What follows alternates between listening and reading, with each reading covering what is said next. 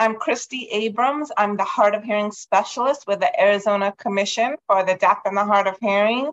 And my boss recommended that I attend Toastmasters, and I was a little bit uncomfortable with the idea, but then joining has been just one of the greatest pleasures and successes that I've experienced. And I've really discovered that I enjoy presenting and public speaking.